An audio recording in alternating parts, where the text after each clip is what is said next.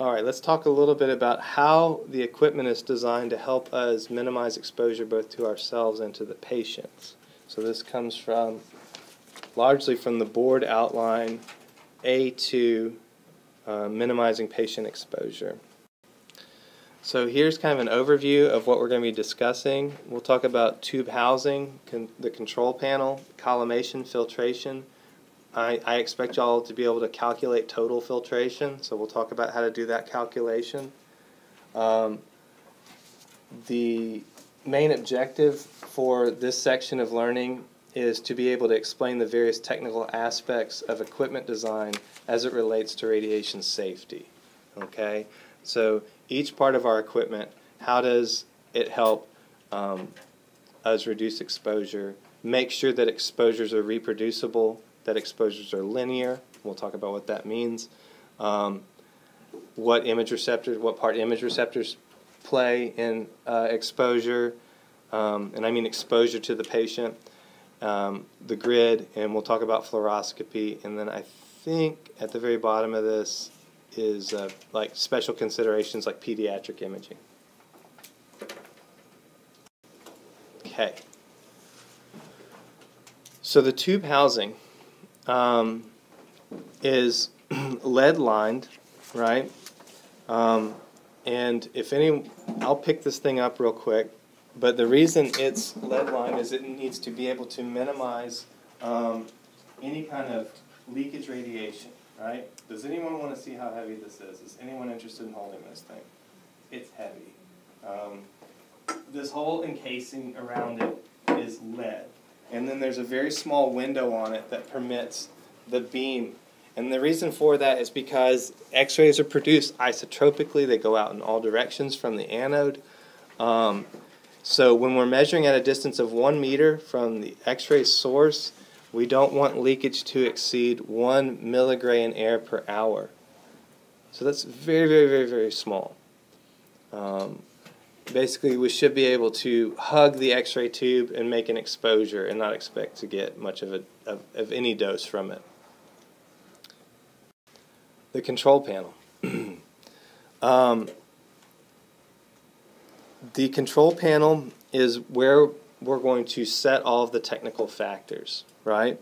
So like milliampere and peak kVp are going to be selected and visually displayed. If for some reason you cannot visualize it on this thing, that this is what you've set, it's time to get a new control panel, right? You don't just keep on working with it. It needs to be located behind a suitable barrier. And we talked about what kind of barrier that is. What kind of barrier is it that it needs to be behind? Lead. And what do we call it, that barrier? Primary. Or no, that's secondary. It's a secondary barrier, right? So it'll have a lead equivalent appropriate to that machine's energy level, and then it's going to need to have some kind of elbow to it to prevent scatter from reaching the operator. And then additionally, it's required for it to have a window that has a lead equivalent so that we can visualize the patient at all times while we're making the exposure. Because if the patient's moving all over the place, or if the patient needs assistance, we need to be able to get in there pretty quickly. Generally, the control panel is going to make some kind of tone or noise when we're making an exposure, okay? And that, again, is consistent with making sure that we're making appropriate decisions with technique and things like that. It's very helpful for us to hear that tone and know, oh, wow, that sounds weird. That sounds a little bit too long. Maybe I just need to turn this thing off. Collimation. Here's a really nerdy mnemonic I came up with. ACB, always collimate the beam, right? When we're setting our technical factors,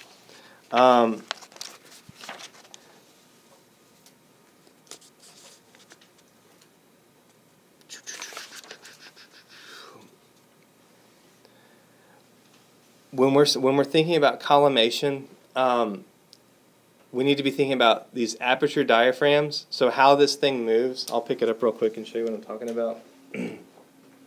So this is like an automatic collimation device or whatever. As I move these little things here, it's going to move these guys up top. All right? Y'all probably have seen this, but it just helps me to look at it. Inside of it also has a mirror. All right? The reason it has a mirror is because there's a light field that comes out of this thing that shows us relatively where those lead shutters are at. Now the important thing about that is we need that mirror to be angled appropriately, right? Otherwise it's not really telling us anything useful. And so we think about two things when we think about the light field, right? There's luminance, right? Which is the amount of brightness to that light beam, right? And we have a number of ways that we can measure that, but we just know that it needs to be bright enough to visualize, right? Or certain state licensing bodies can say you need to change the bulb or something. But probably more important than that, for our purposes, has to do with coincidence, right? So is that mirror lined up appropriately? Does the light field actually show us the area that's being exposed, right? And if it doesn't, is it within a limit that's required by law? So what I have is the sum of the cross table and along the table alignment differences between the X-ray and light beams should not exceed 2% of the SID. Okay? What the heck is that talking about? It's talking about, whoa, let me get my little crayon. So it's talking about how much this light field relates to the actual area that is being irradiated, right?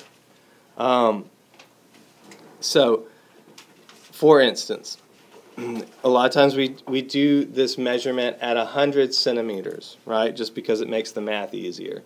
But so for 100 centimeters, 2% of 100 centimeters is 2 centimeters, right?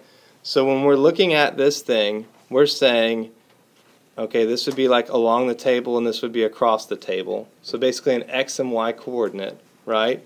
Let's say that this is 1, but this is 2. We no longer have appropriate coincidence, right? Because when we add 1 and 2 together, we get 3, and that's 3 centimeters, right? So that is more than 2%, right, of the 100 centimeters that we started with. Does that make sense? It is non-coincident now. So we would call that an aperture diaphragm because it has these little knobs that we turn and that changes the aperture of the window, right? Changes how big the window is. We can also use collimators like cones or cylinders. We used to use, and I think they still do use cone-shaped diaphragms or cone-shaped collimators in fluoro, like when they're doing special procedures, when they're trying to visualize blood vessels within the brain. They use a cone-shaped collimator because you'll notice this little fella here is only collimating in a square shape, right? Now we say, well, why can't you make a variable aperture cone shape, right, so that we get a circle, right? Well, if we think about it, this is collimating X-rays. So whatever device that we make that is able to collimate like this, it would need to be a very, very, very heavy device because we're going to have to fit together lead plates in a way such that it's blocking things in a cone shape. So it is both cost prohibitive and also engineering prohibitive to try to build that. So we just take a little circle-shaped thing, stick it on there, and now we've got a collimation that's cone-shaped. Okay. So we mentioned that there's going to be these 2 sets of adjustable lead shutters. There's a light source and then the mirror. And this is just a quick review, but luminescence is the amount of brightness of that light field. It needs to be visible, basically. Coincidence, we have said that it needs to be 2% coincident, right? And then positive beam limitation is now a requirement for any machine made after, let me see. So some earlier collimation systems in radiography, and actually some of our machines in there, you'll notice you can collimate, you can leave it open, right? Positive beam limitation prevents the mistakes of mismatch between that collimated field and the actual IR that we've placed out there to be x-rayed. So when the PBL is activated, the collimators are automatically adjusted to the radiation field so it matches the size of the image receptor. Every now and then people will turn it off, like if you have to do something that requires an angle or something like that. Most direct or digital radiography units have a PBL on them already, and there's really no way to change that. Filtration. The main reason that we use filtration is to reduce the exposure to the patient's skin and superficial tissue. And it's going to absorb the lower energy photons, okay, that have a long wavelength, right? Long wavelength photons. And they're going to absorb them from that heterogeneous beam. Because when I set the KVP for 100, right, I know that the peak value of the x-rays produced is going to be 100, but then there's going to be a heterogeneous amount below that. There's going to be like a rainbow, right, that comes out of the machine. The very, very low energy parts of the rainbow I'm going to use filtration to remove, okay? So anything like 20 keV or lower, right, that would be a number probably worth remembering. That filtration is designed to capture those low energy photons. And does anyone remember how these photons are produced? The typically low energy ones are produced within the X-ray tube. So Bremsstrahlung is going to create our more high energy photons, right? Photoelectric happens within the patient. This looks very similar to photoelectric though. Coherent. So coherent scatter, right, produces some low energy photons. And here is the equation that we need to memorize. Total filtration equals inherent filtration plus any added filtration, right? So what we know is that this relates to the energy of the X-ray tube. So the total filtration, let me see. So the KVP of the given X-ray unit, just like shielding, the filtration relates to the energy of the machine, right? So there's a total filtration required of 2.5 millimeters for X-ray tubes operating above 70 kVp. So that's pretty much everybody, right? And that's 2.5 millimeter of aluminum equivalent, right? Aluminum equivalent.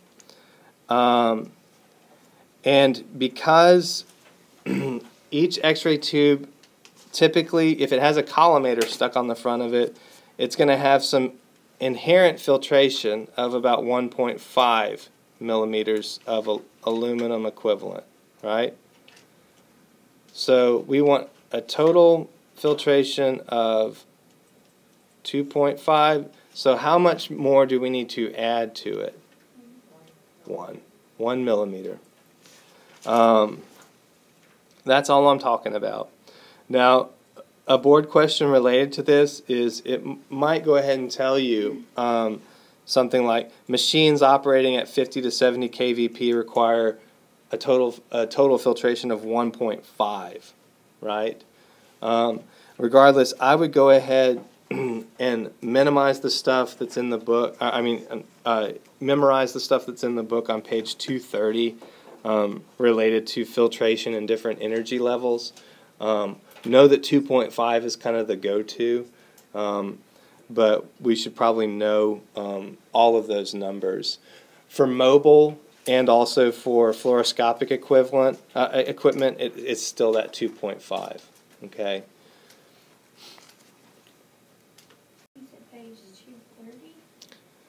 I believe so. I also have it on this slide. So 70 kVp is 2.5 millimeter.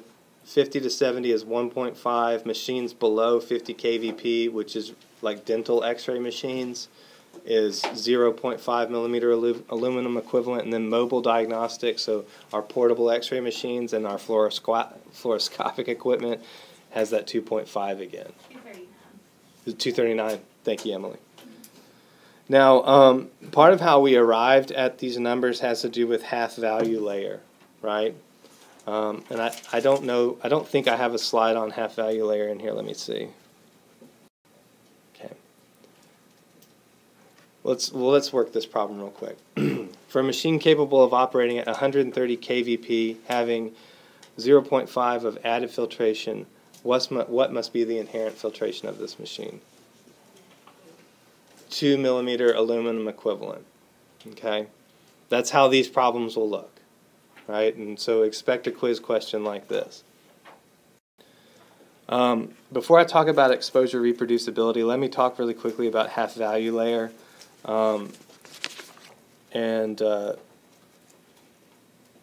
This comes from some NCRP information.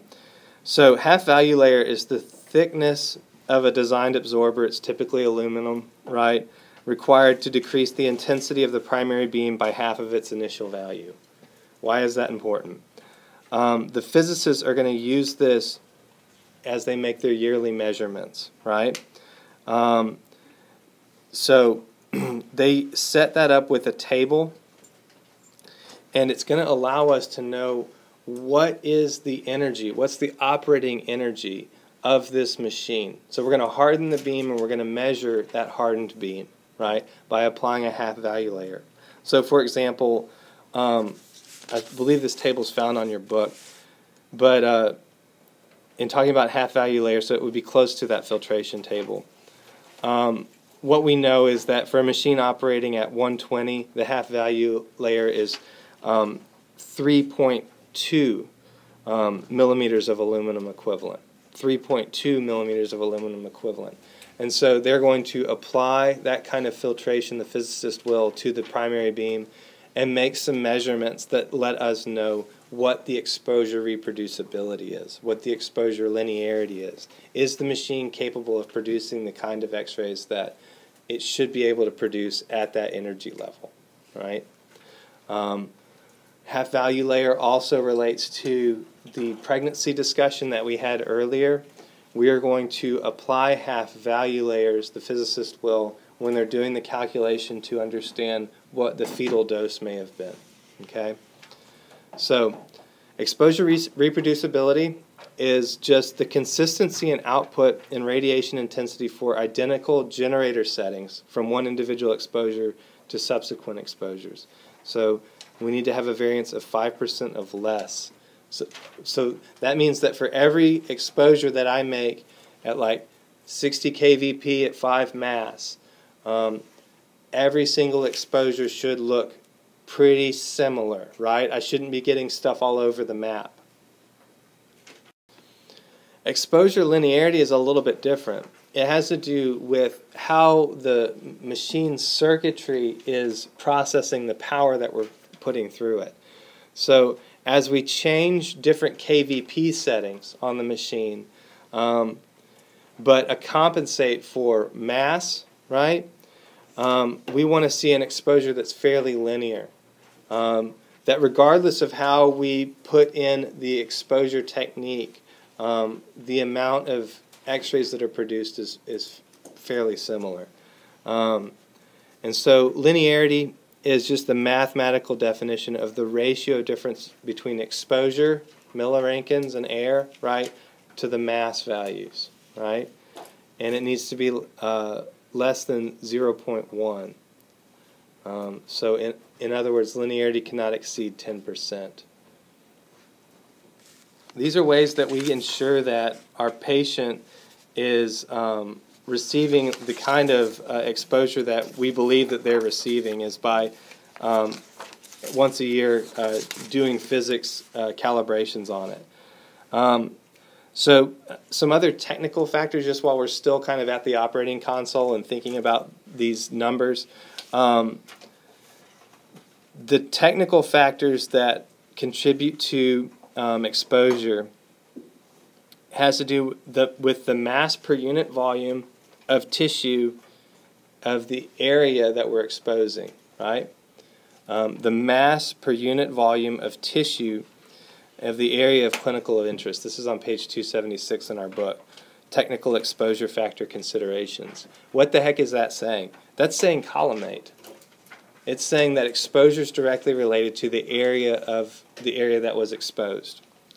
The effective atomic number and electron densities of the tissue involved. That's talking about tissue density. It's talking about, in other words, it's talking about how dense is the patient, how dense is the area that we're trying to see. The film screen combination, or the types of image receptors that we're using. The SID, right? This relates directly to distance, inverse square law. The type and quality of filtration that we're using, right? We want to make sure that we're using filtration that's appropriate to this machine. The type of X-ray generator, and that's one of the things that we're measuring when we look at exposure linearity. And then the balance of radiographic intensity and contrast required for the exposure. All of those things have bearing on both the technique that we're using and patient dose. So let's talk a little bit about image receptors. The way a film screen combination works is most of the radiographic density is coming from the luminescence of the crystals within the film screen. That's why we use screens, right? So 95% of what's exposing the film is light. It's not X-rays. A CR cassette in general is about the same as a 200 speed film screen combination, right? And related to the film screen is we have a luminescent phosphor on some of these CRs that is capturing some of it and producing it as light, right? Grids. This is fairly review material, but we know that when we use grids, we're going to increase the patient dose, right? So not using a grid versus using an 8x1 grid, we're talking about increasing the patient dose by 3 times, right? So we should understand that the technical factors that we set are related to patient exposure, especially when it relates to grids. Now, grids make up for the increase in exposure by giving us an increase in what on our image? Did someone say contrast? Contrast is definitely what I'm looking for.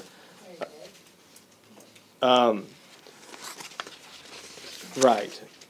Basically, these grids allow us to get an image that has a little bit higher contrast. So although the use of a grid increases patient dose, the benefit obtained in terms of improved quality, right, in the recorded image, it's a fair compromise. Okay, let's talk a little bit about fluoroscopy. When we use pulsed fluoroscopy, we're going to be able to decrease the patient dose, especially for the longer procedures, and it's going to help extend the life of the tube. Anytime we increase KVP and filtration, we're going to reduce the patient radiation exposure rate. Why is that? How can increasing the KVP reduce patient exposure? Yeah. When we're using a lower KVP, it's going to increase the patient dose because it's decreasing the penetrating power of the X-ray beam necessary to make the image bright enough to see it. So when we're using fluoro, we're going to keep the KVP pretty high because what's happening to the remnant beam as it exits the patient is it's having to go through an image intensification process. And if that image intensification process is not sufficient, the computer is going to go ahead and make adjustments to bump up the patient dose to increase that brightness, right? Big part of fluoro, and particularly OR work, is the SSD. What's an SSD? Yeah, source to skin distance. So it should not be less than 15 inches for stationary. So those fixed fluoroscopes that we have on the table, you pull them out, they lock into place, and then we start to fluoro, right? And when we're using fluoro units that are mobile, particularly like the C-arm units, it shouldn't be less than 12 inches. Okay? And then there has to be a cumulative timer, and it has to be used. We cannot manually reset the timer, right, until it has gone off. We can then push the reset button. So if the surgeon says, I hate when that timer goes off, we just quiet it. You're required by law to leave it on, okay? And that's largely just as a reminder. It's just a physical reminder. So, entrance skin exposure rates of general purpose intensification fluoroscopy units, it's going to have a maximum of 100 milligray in air per minute. The wording on this may not be right, but the main thing that we need to know here is that when they come in and they do their measurements on fluoro machines, they're making sure that it does not go above 100 milligray in air per minute. If we're looking at a machine that's capable of HCl or HLC, I'm sorry, they can have entrance skin exposure rate greater than that. Okay. And again, the reason for that has to do with it being able to operate at a higher kVp range, right? So even though the exposure rate is higher, the energy level is higher as well, so more of it's passing through the patient. The interesting thing about magnification in fluoro is that it's going to increase the MA and it's going to increase the patient dose, right? The way that magnification works in these machines is it's setting a pivot point within the intensification tube, right? And so if we're talking about a 1-to-1, it has a pivot point like right in the middle. If we try to magnify it, it's going to bring that pivot point closer in, right? So that it can magnify it. So now we have like a 1-to-2, right? When it does that, it's going to need to increase the dose going through the patient because as this magnifies out, we're going to lose some of our information, right? So it's going to increase the MA and raise the patient dose so that it can have the same brightness level when we magnify it, okay? So magnification increases patient dose in fluoro. Last image hold is a dose reduction technique that can be used with some of these older, like some of these newer digital systems. So we didn't have it with the older systems, but now what it can do is it can average an image together out of the last few images, right? So it can use a lower dose rate to reduce, but at the same time reduce quantum noise by using a computer to average and come up with an image that's a composite of all of those images over the last second or so, right? So that's last image hold. So, in general, the main areas that are going to increase our risk for exposure occupationally and also patient exposure is general fluoro, interventional procedures in any modality, particularly in CT or in X-ray.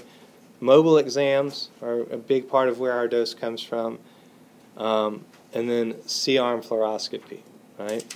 These are the things that we're looking at that have that pose a risk for us. In terms of trying to reduce those risks, here's ways that we can try to reduce them, and this comes from our textbook on page 312. Avoid repeat exams. Anytime we repeat the exam, we've just doubled the patient dose. Remember that the patient is the source of scatter radiation, right? Practice proper filtration. So making sure that our physics department is up to snuff on how well the machine is producing linear and reproducible exposures and how well that filtration is working. Wearing protective apparel. It's kind of a no-brainer, but there's people who forego it. Considering these exposure factors, are there ways, particularly like in fluoro or in general X-ray, that we can make sure that our exposure factors are appropriate? especially now that we're in a digital world and we know that what we know about dose creep is very real, it is helpful to make sure that we're using appropriate techniques. Using high-speed image receptor systems, especially in film, and then correctly processing radiographic images. So making sure, like, if y'all remember, what was it back earlier this summer, we didn't have appropriate chemicals in our developer, and it was not developing our films appropriately, right? This was a big deal back in the day, was all of a sudden you could lose detail to just the processing process, right? Okay, and that is it. This is a website that I found where you can purchase anti-radiation protection sleeveless maternity dresses with an anti-radiation belly brand that's included for free in either navy or dark red. I have no clue if this is true, but I suspect that it is totally bogus. It doesn't say that her cardigan is radiation reducing, which is what makes me think that maybe this is some kind of, I don't know. It's like when I was in South Korea after the avian flu thing, they were wearing stylized N95 masks. Like they had N95 masks with like studs on them, or Hello Kitty, or rhinestones, you know, and it had become a fashion accessory. So I think that after Fukushima, these radiation-reducing, anti-radiation maternity dresses are probably big now in Japan. That's my guess.